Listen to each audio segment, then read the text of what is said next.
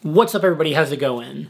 In this video, I paired up with Joshua Fluke. He's a big YouTuber in the software engineering space, but what's interesting about Joshua is that unlike me, who comes from a background purely in big tech, Google, Facebook, algorithm interviews, all that good stuff, Joshua comes from a very different type of software engineering background. He's got a lot of experience under his belt. He's worked almost exclusively at non-tech companies or not really tech companies that are more mid-sized and in the middle of America. And so in this video, we compared our experiences. I hope you find the video insightful. We also made another video on his channel where he grilled me about Google, AlgoExpert, all sorts of stuff. Go check it out, it'll be in the description and comments. And last thing before we get into the video, Joshua really wanted me to say this. I didn't want to at first, but I guess I'll be nice. He wanted me to tell all of you to smash the like button on this video. So I guess, you can go ahead and smash the like button if you want. Anyway, enjoy the video. And by the way, do you want me to call you Josh or Joshua? Oh, dude, just Josh is good. No one ever says my actual full name. Yeah, that's... Okay. Or Fluke. Okay, I'll go with Josh. So Josh, you've worked at a lot of companies, is my understanding, and a lot of them have been mid-sized companies in the middle of America that aren't necessarily tech companies at heart. They just happen to hire software engineers. So I'm really curious. I want to kind of compare your experience to my experience, because I've only ever worked at 2 companies without counting my own company, AlgoExpert. I've only worked at Facebook and Google as a software engineer. And so let's talk about what's different. So why don't we start with compensation? Is there anything that you want to share about compensation as a software engineer at a company like the ones that you worked at? I mean, there's no competition. Like, you make way more money when you work at the bigger companies in Silicon Valley, even though the cost of living is really high. If you look at the numbers in terms of percentages after bills, let's say you have 30% of your income left over, whereas here in the middle of America, you'd have 16% of your income left over to play with after bills. So yeah, for sure, you get paid more and have more left over, even though it costs a lot more just to pay rent. And it depends on your financial situation, the student loans and all that stuff. But so what's an example of an entry-level software engineering salary at a company like the ones that you worked at? I wouldn't take anything under 50K. 50K would be a great starting point for most jobs. In fact, I think, yeah, even maybe 55 or 60K these days. It just depends on where you work. You were based where? Salt Lake City. Okay, that's what you're basing yourself off of. Okay, interesting. And did most companies give any sort of stock-based compensation, or? No sign-on bonuses, no bonuses at all. Just here's your salary, and you have to pay 50% of your healthcare premiums. Okay, right. Because that's another thing, which I guess leads me to the next point that I was going to talk about, which is perks and benefits. Because a lot of benefits at big tech companies and just tech companies in general, right, are financial benefits, like your health insurance, your dental insurance, and all of that. How were the perks and benefits at your companies? Okay, at my very first job, part-time software, no benefits. That was just hourly. Okay. Next job, 50K. We had health insurance, but it was basically you had to pay 90% of the health insurance, so that wasn't really a benefit. Right.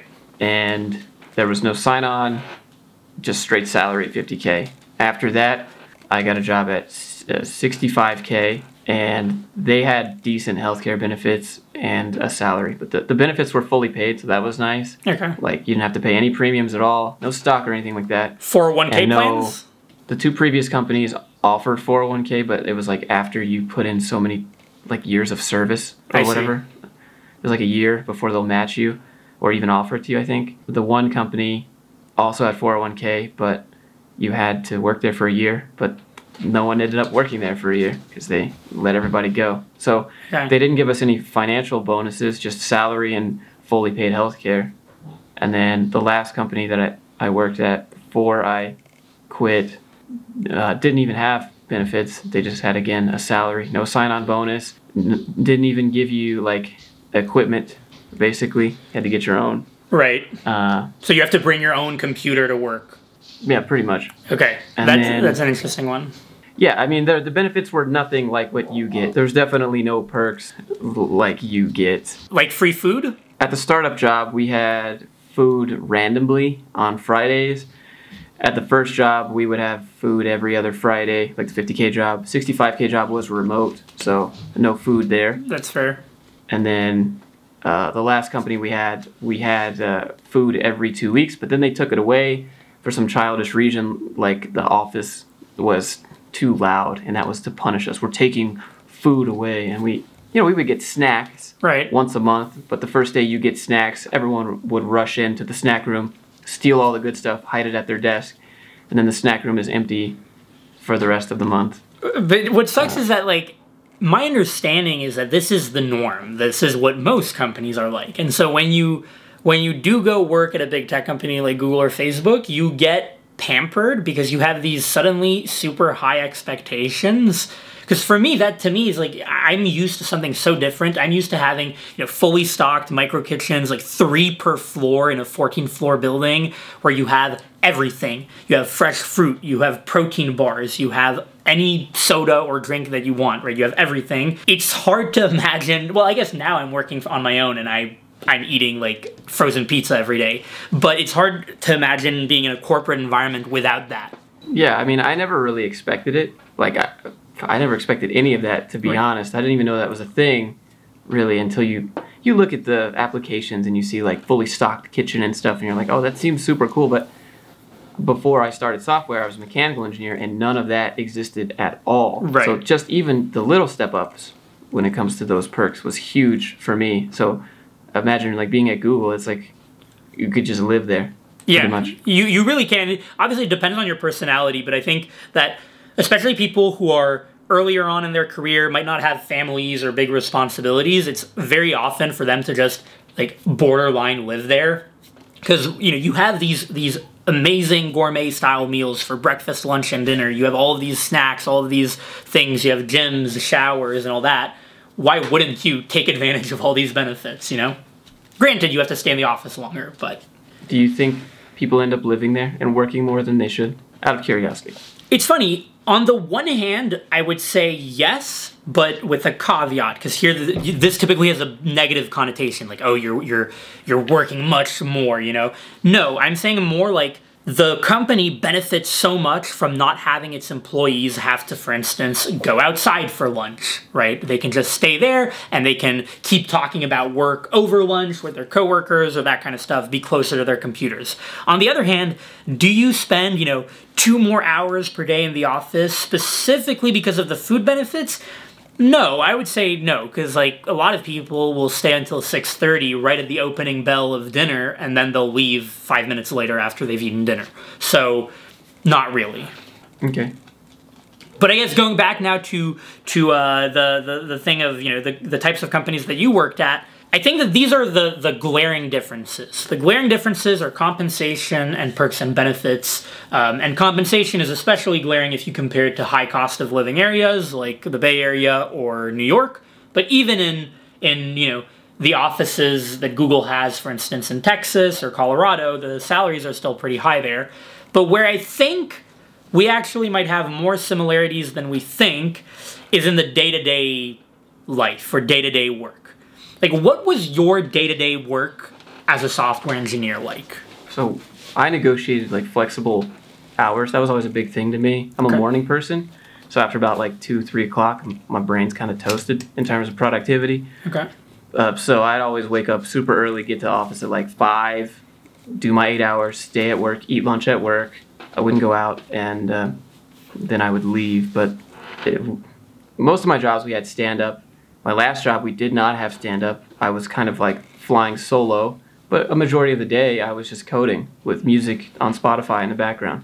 I'd get up, go to the snack room, see what's left, and then keep coding, pretty much. That people would come by, look over your shoulder, hey, what you working on? Hey, this is what I'm working on. Hey, this is that thing you asked me to do. What do you think of it? This is the progress. This is the update. Okay, looks good. Okay, well, here's some issues that I'm having. It might take a minute. Here, I just wanted to let you know so you're in the know and you don't get all frustrated with me later. Just regular stuff, I guess. I assume it's what you did. Same kind of deal. Yeah, it really is like exactly the same. And that's where I think people might have a misconception about, FAANG companies. They might think that the work is extremely different. Not really. As far as like what you are actually doing, it's what you're saying. You're coding, if you're a software engineer, you're coding, you're writing design docs, you're talking to people like, hey, did you review my code? Hey, we have this meeting where we have to review the feature specs, and that's basically it. Yep, that's pretty much. You review whatever you coded, and yes, this works. No, this doesn't work. Okay, let's refactor. You go through the frustrations of that. Just regular day-to-day life. Obviously, sometimes you put YouTube open on the side, right? Listen to some podcast in the background, whatever. That's how it was also for me. Like, half of my coworkers would have either like YouTube or Twitch in the background, or some podcast, Reddit. But where I think there might be a little bit of a difference, though, in the day-to-day is in the kinds of tools and internal tooling and tech stack that we used. At Google and Facebook, but especially at Google, everything is internal only. Almost every tool that you use is a Google-built tool that is either an externally available product, like Google Docs, or an internal-only product, like the GitHub equivalent that we had at Google, or the code searching search engine that we had at Google. What about you? Like, were the companies that you worked at using internal tools that they built? Were you using popular external internal tools? They were your popular tech stacks that every company wants you to know. You talk on Slack, you use Trello or Jira, some Atlassian suite of some sort. Yep. GitHub for version control, or like Git, I guess is what you'd say, right? But we used GitHub. But at my last company, we used TFS, which is so bad. But yeah, nothing was really proprietary. There were no tools built by the company that we used. But you see here, to do the job.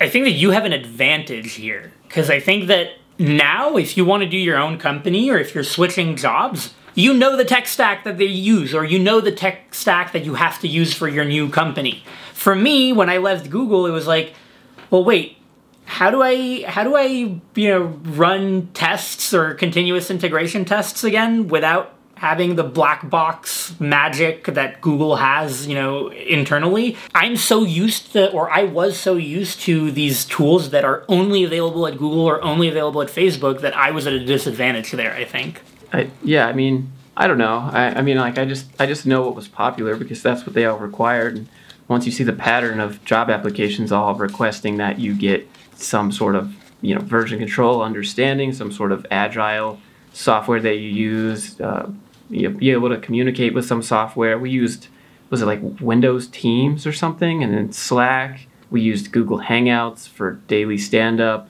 We did a lot of different. It was all third party. Like what you said at the beginning, most of the companies were not tech companies. Right. Focused solely on that, except for one. The last company I worked at, that was solely a software. They just sold their own software to third parties, and so that whole company was based on customer, what do they call it? Customer success. Just basically account managers, and then they would have salespeople, business analyst people pulling SQL reports all day, and just software devs. Did you see a difference between working at that more tech-focused company versus the companies that were building non-tech products? And what way? A difference in how? Well, at Google, for instance, people always say this is an engineering company, and engineers are treated like royalty, and you can just tell that there's this prominent engineering culture. Whereas apparently if you work as an engineer at a bank, for instance, you're kind of like the second-class citizen. The investment bankers are the first-class citizens, not the software engineers. Well, to be honest, at that job that solely sold software, they didn't really care because a lot of the software engineers were outsourced. It was more about selling than if the product was engineered well, in my personal opinion. So we were kind of like, yeah, we got to get one of those coder guys to make this thing for us. Or how much do they cost? It wasn't like we need to make this a great product. It was just like a customer asked for this, so we need someone to make it. But the people overseas, the outsourced people, are busy, so let's hire someone in-house. And that's where I got a job. Gotcha. I see. Well, listen, Josh, this was super cool. I think this gives people a good idea of what's going to be different and what's going to be very similar when you work at either a FANG company or a mid-sized, maybe non-tech company in the non-coastal areas of the United States. But do you have any last words that you want to share with my audience? There are a lot of like bigger companies out there, like where you worked, but there are also like a ton of decent smaller companies, and some of them do have the perks, but some of them don't. But I wouldn't say like go into a software job expecting the perks, because they can just get removed from you. But like obviously that won't happen at the big companies where you worked. You know, just like a majority of people end up working at no-name companies like I did. You know, I got nothing, just some rando company on the resume. Right. And I guess that's okay too. But obviously you're gonna make buku's amounts of bucks if you hit that Google life. Wait, was that French? Was that beaucoup? Buku bucks? No, it's just like a lot of money. You will be rich. Oh, that's the French word for a lot. Beaucoup is the French word for a lot. Well, today I learned, dude. Today you learned. You can go post on Reddit. Anyway, Josh, thank you so much for being here. We actually made a video on Josh's channel where he asked me questions about Google and about AlgoExpert and all kinds of stuff. So go check it out. Go show him some love. He's almost at 200K subscribers. He might even be past it by the time you see this video. But go check him out and show him some love. Thanks, dude.